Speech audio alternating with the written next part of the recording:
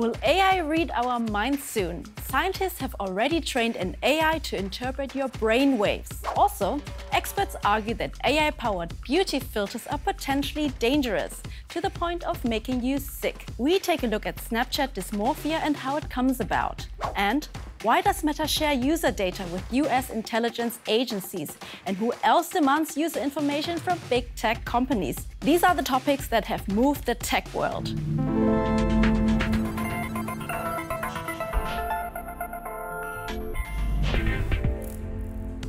Trained AI can pick your brain and recreate images you have looked at or stories that you have listened to, all by interpreting your brain waves.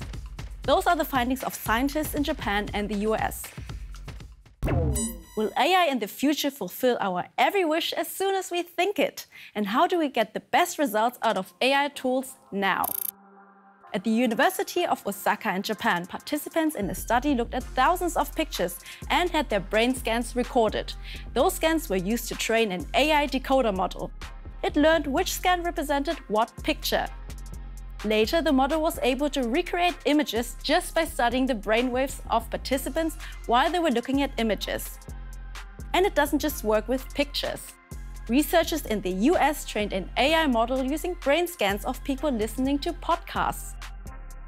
The model then managed to create a somewhat similar text to what they had listened to. Impressive, but so far it only works if the model is trained on your individual brain activity, if you cooperate. If you wanted to, you could simply think about something else and create different brainwaves that way. So, AI won't fulfill our wildest dreams anytime soon. In order to communicate with an AI and make it work for us, brainwaves won't help us right now. But AI can already help you a lot if you feed it with the right prompts. How to prompt? There is no secret magical prompting dictionary. AI systems are constantly learning and evolving. Here's how you get better results. Prompt in English. Even though a lot of AI models speak several languages, they've received a lot of training in English.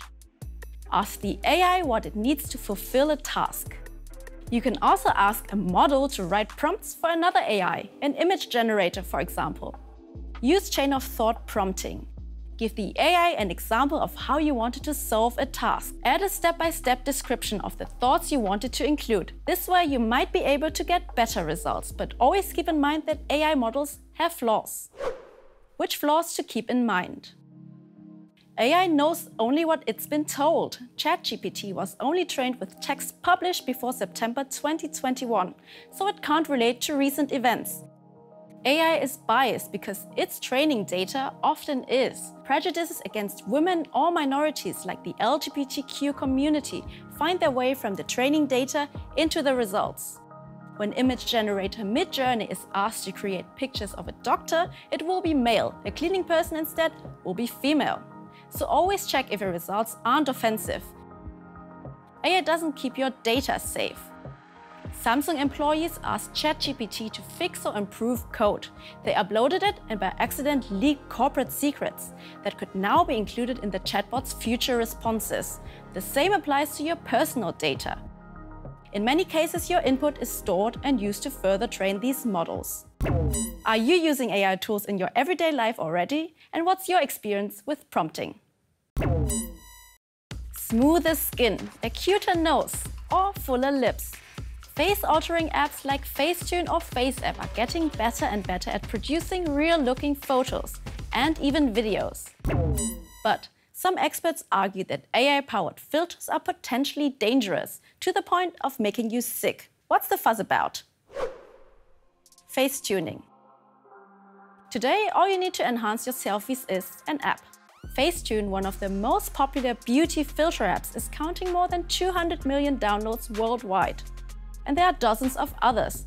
FaceApp, YouCam Makeup, Beauty Plus, Airbrush. The list goes on and on. And social apps like TikTok or Snapchat have been offering integrated beauty filters for quite some time. They're being used on a massive scale. Here's what a study that was conducted in the US in 2021 says. 80% of girls under the age of 13 had already used a filter or retouching app to change the way they look in their photos. Okay, but how does wanting to look pretty in pictures make one sick? Snapchat dysmorphia. The term describes the need to heavily edit one's own digital image, up to the point where you have plastic surgery in real life to match that digital image. The term was coined by British physician Dr. Gideon Esho. He noticed that an increasing number of cosmetic surgery patients were bringing heavily edited selfies to their consultation appointments. Well, this phenomenon is a rather severe case of body dysmorphia, but it shows what damage the display of supposedly perfect human beauty on social media can do. It leads to completely unrealistic ideas of what you should look like, and that can cause anxiety and depression. Cosmetic surgeons have reported that patients who bring in heavily edited selfies are often surprised that their altered photographic results cannot be replicated in real life, because it's so easy in an app. So, how do they work anyway? How does Facetuning work? Beauty filters are essentially automated photo editing tools. They use artificial intelligence and computer vision. The software detects a face and then overlays an invisible facial template. It consists of dozens of dots that create a sort of mesh. Once that has been built, all kinds of graphics can be attached to the mesh. Depending on the app, this can be adding some digital makeup, reshape certain facial features, or adding some devil's horns. What is being done about it? While there haven't been attempts to ban these apps so far, some European countries are now taking steps to at least regulate the use of AI beauty filters. They are trying to force social media advertisers and influencers to admit when they have altered their physical image. Especially influencers and celebrities are presenting themselves in a seemingly authentic way online, and users often believe that what they see is 100% real. Norway introduced a law in 2021. Celebrities and influencers must indicate on social media whether a photograph has been retouched. In the process, some wanted the law to go even further and encompass all content on social media. France is in the process of passing a similar law, but for both photos and videos. French politician Bruno Le Maire said the measure aims to limit the destructive psychological effects of filters. And the UK is currently working on drafting a law with comparable terms. But apart from state regulations, it in fact really comes down to us users. We need to constantly remind ourselves that what we see online is very often not a depiction of reality. What do you think of these apps? Are they a threat? How do you feel about such altered faces? Let us know. Are you using Insta, Facebook or WhatsApp? Well, be wary of the data you share. The parent company Meta could pass on personal data of European users to US authorities. That's why the social media giant has just been fined in the EU with a record sum of 1.2 billion euros. Why would Meta allow sensitive data to be accessed by US government services? Where else is this data being shared? Who exactly is being affected? Let's take a look. How the record fine helps you. Meta transfers the data of its users to the US. Why? The company claims it's vital to their business model. User data needs to be bundled to process it in an effective way and to sell targeted ads based on the results.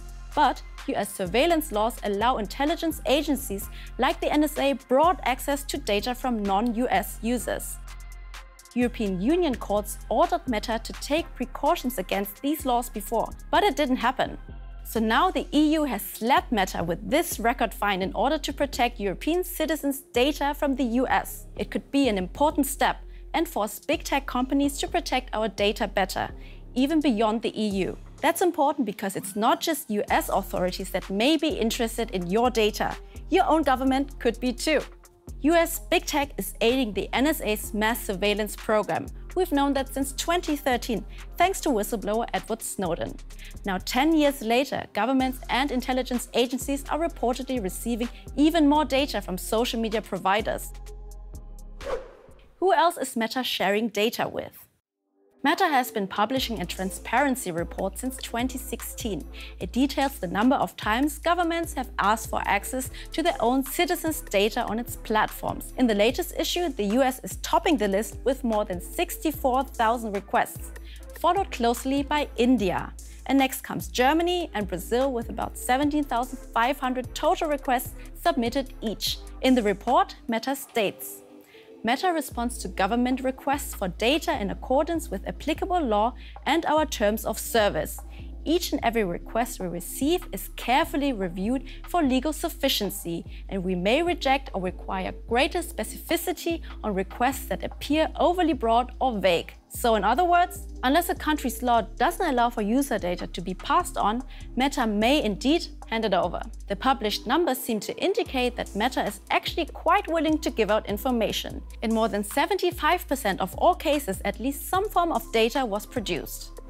Which data do governments access?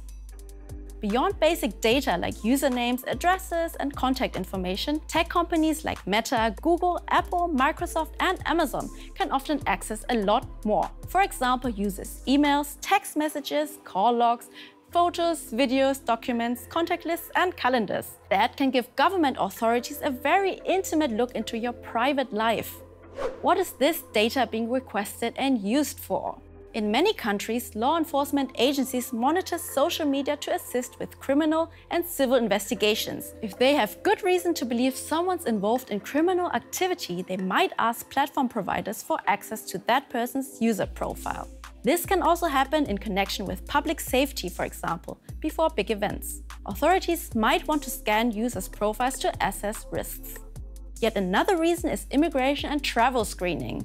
And here we can get an idea of the ethical implications that come with platforms revealing user data to authorities. Imagine those requests targeting certain ethnicities. You might think this kind of surveillance doesn't apply to you because you've got nothing to hide. But government monitoring of social media data can and has led to people being accused of crimes, even wrongfully.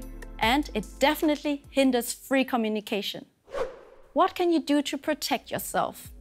The recent ruling in the EU, apart from the record fines, says Meta must return European user data to European servers. But apart from that, there's nothing you can do to be entirely safe from being monitored by your own government or elsewhere. You'd have to completely delete your online accounts to guarantee that. And this does not apply to Meta alone, but also to Google, Amazon, and Microsoft. What do you think? Do you care if your government has access to your data? That's it from me. Bye and see you next time.